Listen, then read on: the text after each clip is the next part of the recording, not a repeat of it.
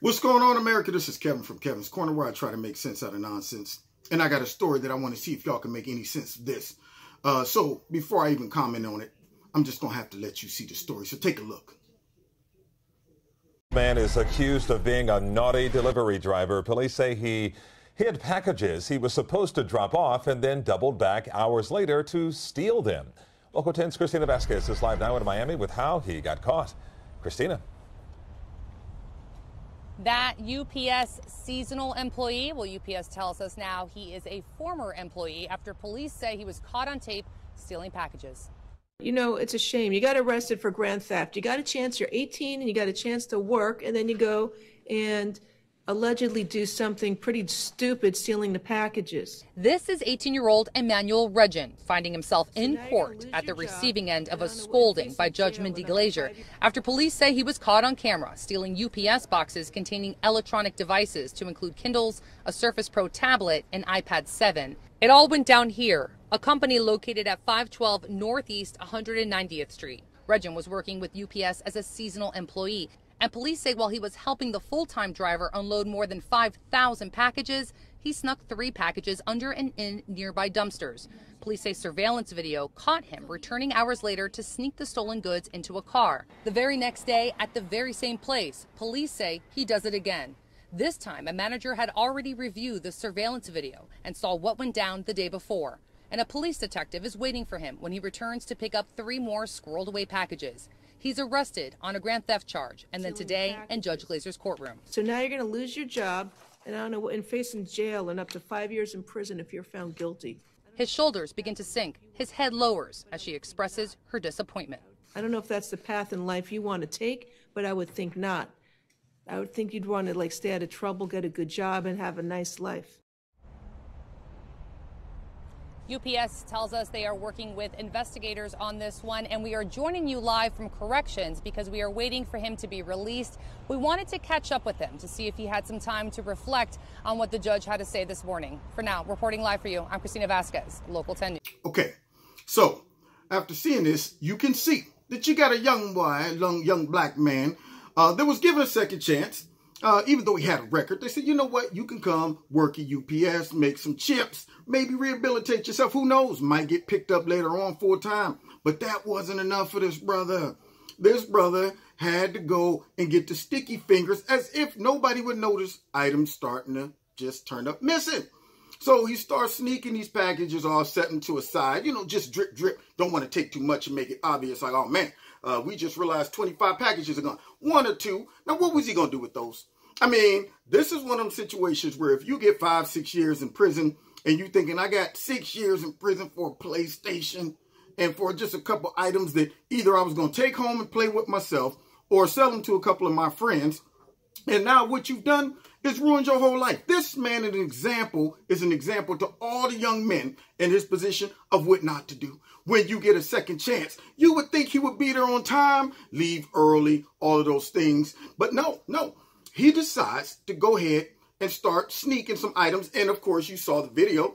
Eventually, he gets caught because cameras are everywhere nowadays. I mean, nowadays, cops don't even have to earn their catch. Back in the day, the cops used to have to catch the robber. Now the cameras catch the robber. So this man gets caught on camera, and then he went back to the crime like most people do to get caught. Had a young cousin, well, he's older. When he was growing up, from the time he was 5, this man knew he wanted to be a bank robber. My father would come in, he'd be sitting there watching Saturday morning cartoons with a big bowl of Cheerios, and my father would say, hey, Robert, huh? What do you want to be when you grow up? Bank robber. Wouldn't even hesitate. A bank robber.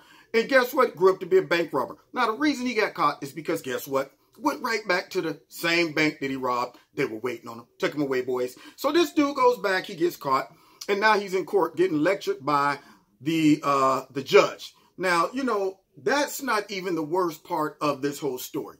The worst part of this whole story is this man's hair. Now, I'm going to be honest with you. When I saw the picture, I said, ay, caramba. This man just gave Sideshow Bob a bad name. Y'all remember Sideshow Bob off of The Simpsons with the big hair? This man got a big package of cotton candy sitting on top of his head. What is he thinking? If you're going to get caught doing a crime, shave it up, look decent, Okay, this man looks stupid on multiple levels. Stupid because he committed the crime, and then stupid because he looks like a bunny in a bush. You can't even distinguish his face from his hair. It's all over the place. He looks like one of those characters off of, you know, the little Oompa Loompas that would come out or something with the big hair on the top. What is he thinking? He embarrassed his father, his mother, all of us. All the Jamaicans that grow dreads are going, what the boy like him back? Him not growing any dreads, man. Don't even try to compare me to him, man. That man's hair looks a mess. Where is he going with it? Right now, the hair is just going in all different directions.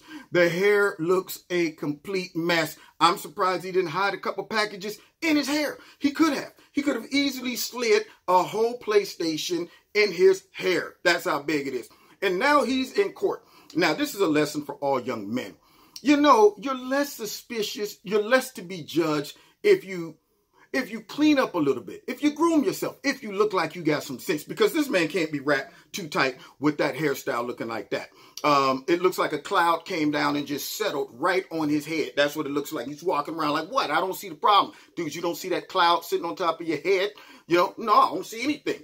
It's unbelievable. He has at least 15 pounds of hair on his head. I'm surprised when he was talking to the judge, he wasn't like, yeah, so, man, you know, I promise if you let me go. Trying to balance all of that hair on top of his head. He looks nuts. The first thing they need to do when that guy goes to prison is click, cut it off and sell it to somebody. Because I'm sure somebody out there is like, well, that much hair, I'll give you top dollar. Unbelievable. He looks ridiculous. So the big takeaway from the whole story is don't look like a fool if you get arrested doing something foolish. Now, you've been listening to Kevin and Kevin's Corner. Check me out every Wednesday on my radio blog talk show on YouTube and on Facebook, 7:30 live. Check out Extreme Tees, my sponsor. If you like something, go ahead, put my name in the promo code, Kevin. You'll get a 20% discount, and you get free shipping right about now. And you get a 20% discount if you put my name in it. And also, don't forget to hit like, share, subscribe, and the notification button. Make sure you're still subscribed. Make sure that your notifications are set for all notifications. And then finally, if you want to donate to Kevin and Kevin's Corner, feel free. All you got to do is just click on the links below. I'd appreciate it. And you can find me on Facebook and the Twitter. So, here's a lesson for this man. This is what you need to go to right here, bro. Right there. Might get cut some slack by the judge. God bless. See you next time in Kevin's Corner.